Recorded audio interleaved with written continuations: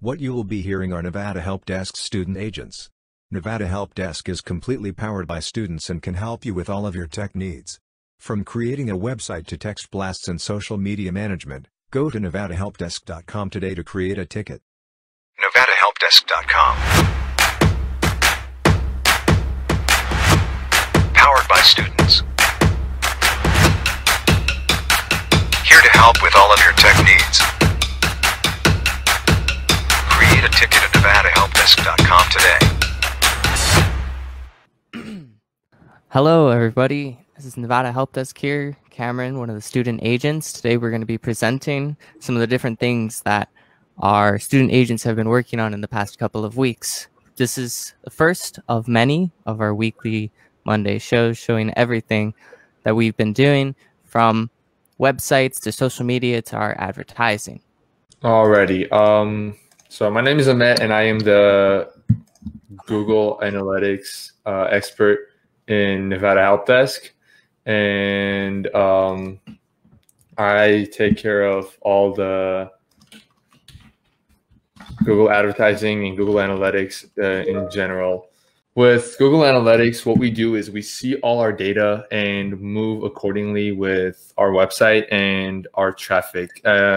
It helps us see the data that we have and how we can utilize it to advertise better and basically better our website and our social media in general, because it shows us how our audiences are engaging with us and how they are how they like our content and how they like our services, basically. For example, we have many things such as the bounce rate on Google Analytics, which is basically what shows you how many people out of the 100% that come into your website leave as soon as they come. And that's a big indication, and it helps you a lot because we can show you that people are not satisfied with it at times. But at the same time, you got to keep in mind, it depends on what you're doing. For example, our bounce rate right now is 76.22%, which is considered high. But at the same time, we're currently running an advertisement through Facebook, which is for traffic. And the traffic is really broad. Therefore, the audience coming in is not really familiar with the Nevada Help Desk and their services. So they're bouncing back and they're leaving as soon as they come on. So what we usually do is we retarget these people and we actually turn them into people who actually understand what Nevada Help Desk is and what they can do in it, all that information basically. So then the bounce rate slowly starts going down, which is what's happening right now because we have started slowly advertising towards that. So then the bounce rate is going to drop, and the lower the bounce rate, the better. Although, like I said, once again, you got to keep in mind about the advertising and everything. So this is the sessions and the users that are using your website and how long do they each stay. This is really important because if they don't stay that long, if they just come in and go, then that means there's something either wrong with your website or the audience that's coming into your website is really not familiar with you. So they don't know what you're doing. They don't like you, or there's something wrong. So you got to understand it and find solutions to it. And this is just more data. And as we go down here, we can see a lot more data, such as where did the traffic come from? Is it direct, social media, organic, referral, and more. So these are all just data that can help you improve your company and improve your advertisements and your content in general. And then this just shows us how many people have visited the website in the last 30 days, 7 days, 1 day. And then there's more information here. So this is all just information that helps you better your company in general. You can use all this data to improve your content, improve your services and everything. So especially for advertising, this is really important because here we can see 88.1% of our audience is from the United States, meaning if we advertise to the United States, we would have a better chance with our audiences than advertising to India, for example. So that's also another thing. And it also shows us where our audiences come from and what devices they use. So when you're adjusting your content or your like social media, this will also be something really crucial because they will get to see basically like, oh, they're coming from desktop. So then you would advertise accordingly. If they're coming from a mobile, you would probably advertise in like Instagram or something like that because more Instagram users use mobile. So this is just all data to help you basically improve your content in your company in general. And yeah, that's pretty much it. And yeah, we So can all go of over this to data, Cameron with his. yeah. Yes, So go that's ahead. all that data is just so that you can increase the flow to a website. And this is one of the services that Nevada Help Desk provides, right? Correct. Yeah, we basically collect data for you and do all this, and you know it helps you not only in like your website, it also can help you in your advertising, like I said before, because according to this data, you would adjust your advertisements accordingly and like move forward with that. Fantastic. All right, thank you. Then I'll pass the virtual mic over to Layla, who's been working on an assortment of different websites that we've been getting. Layla is one of our fantastic student agents that's doing all the web development. She's assisted with creating the NevadaHelpDesk.com website, and she's doing other websites. Layla? Hi. So one of the recent websites that I've been working on is the Urban Chamber of Commerce website, and I'll share my screen. Yep. Okay.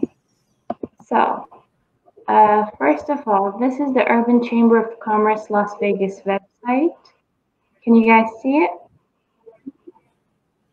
It's coming up. Oh. I think, yeah.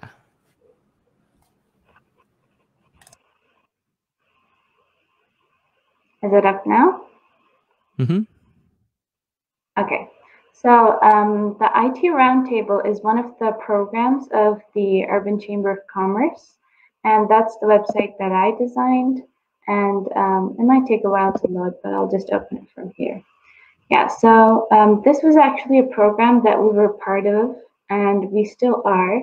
And we had 2 sessions done where students and members of the Urban Chamber of Commerce would come and talk about a specific topic. So first of all, we have the title, and then here is a slider of all the pictures and members. There are some important members as well. For example, they had a meeting with the governor's office. I think this is a senator. And then there's a picture of us as well with the FBI. And then we have the members.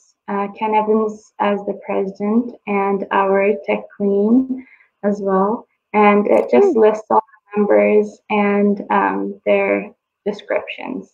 And then when we go down, you will see the upcoming events, and we have one in a few days. And we just listed our featured special guest. And there's a link here to register that you can go to, and it's an Eventbrite link. And yeah, it's totally free. So that's like where you register. And we have some past events. As I mentioned before, this is the FBI event for students.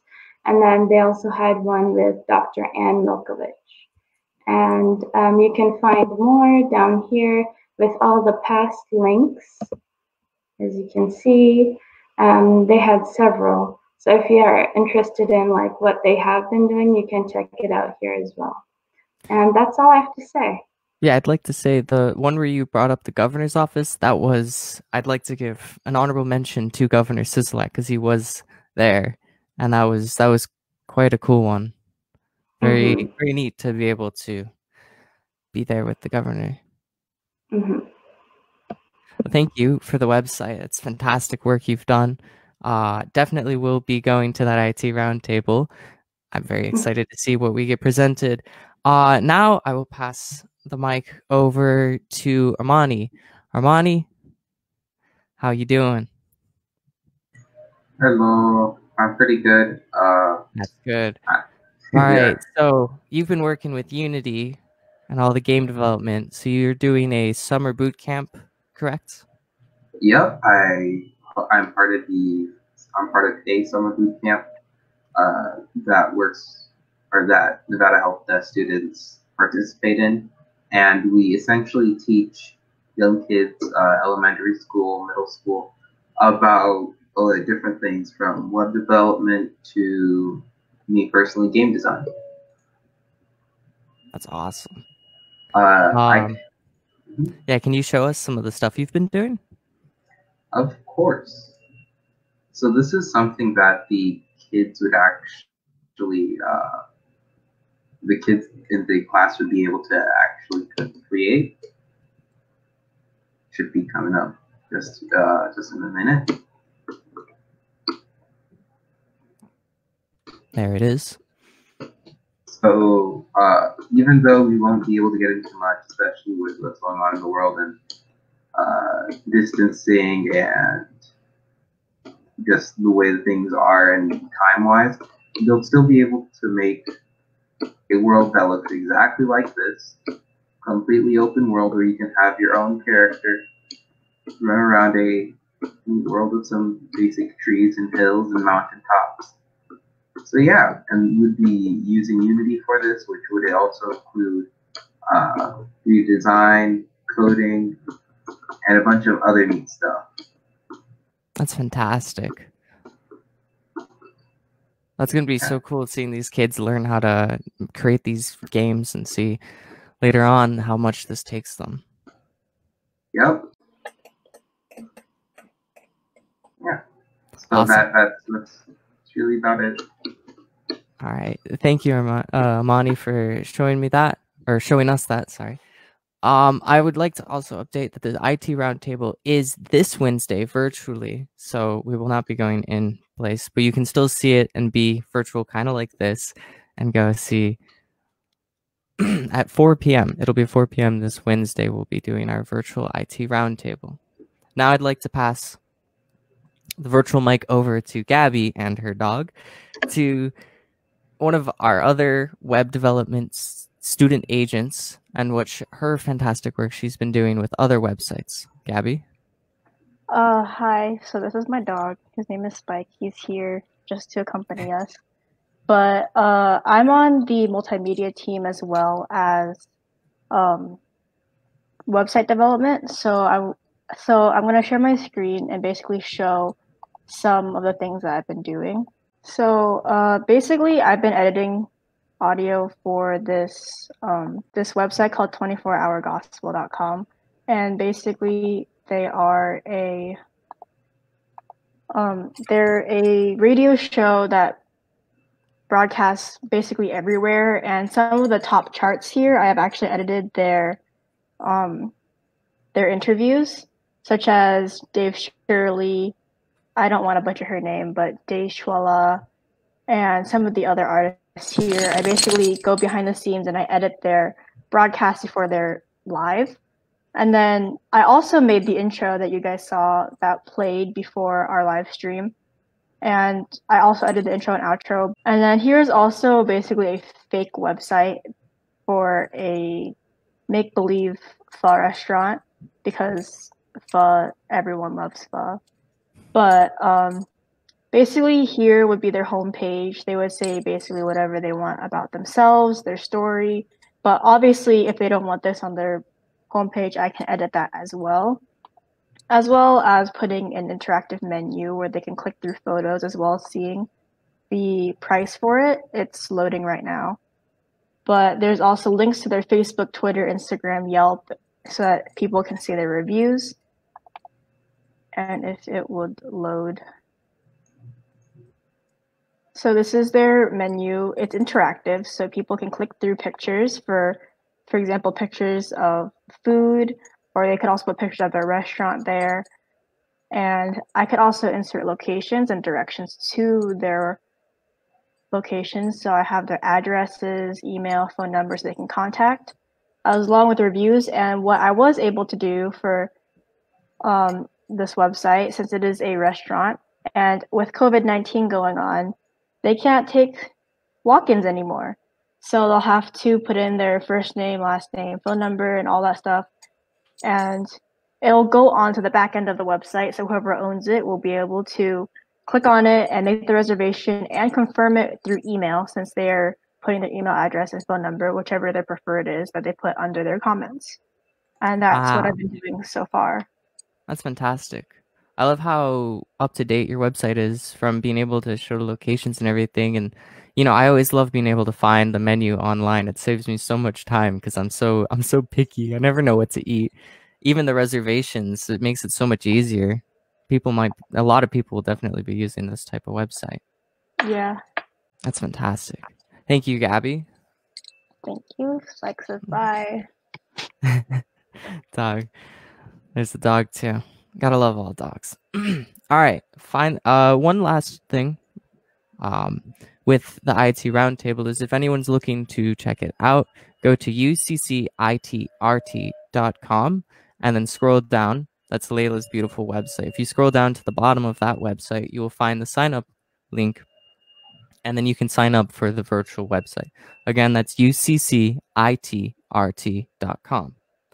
All right, finally, ending off with me, saving the best for last, is with the social media. I'm on the social media team, and I've been working with Ahmet and a few other people working on creating posts for Nevada Help Desk and soon other companies.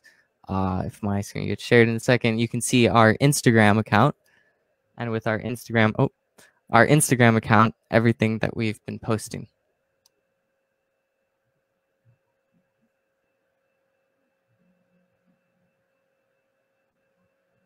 So, starting off at the top, we have some great posts.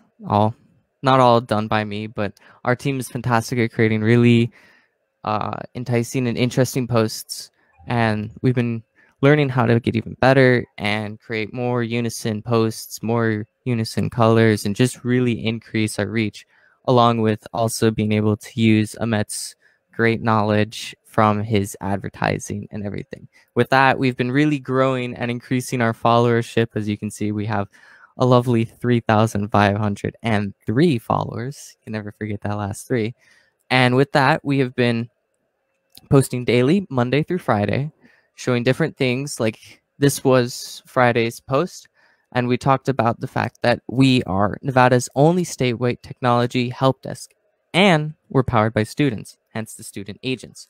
We also, our headquarters, when COVID isn't happening, is Zappos. I love going to Zappos. I don't think anyone doesn't love going to Zappos. It's a fantastic place. The energy there is so positive, and I love the free soup.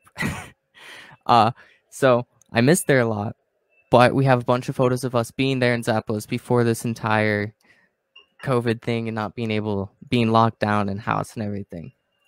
Here's like one of our ones. This was a fantastic time to meet the Miss America 2020, be able to meet everyone. That was a great experience.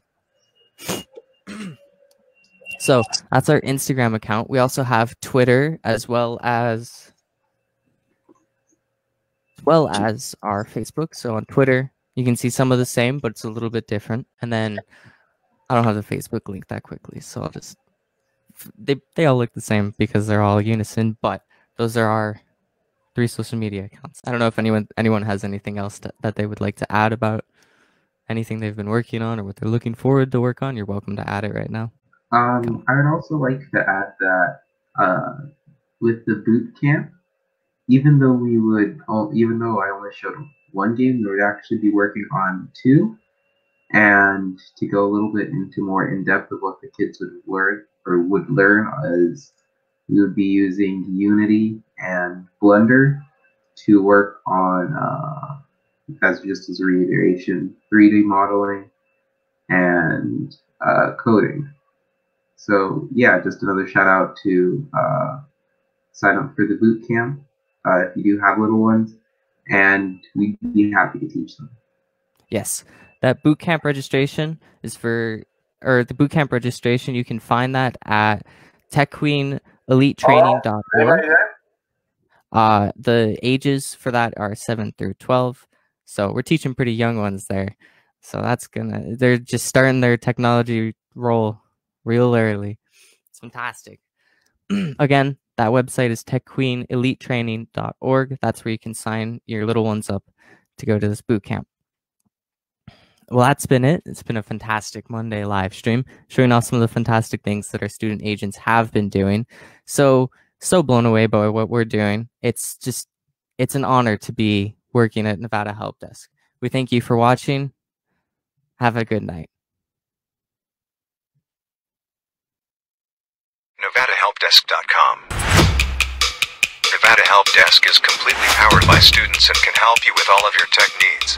From creating a website to text blasts and social media management, go to NevadaHelpDesk.com today to create a ticket.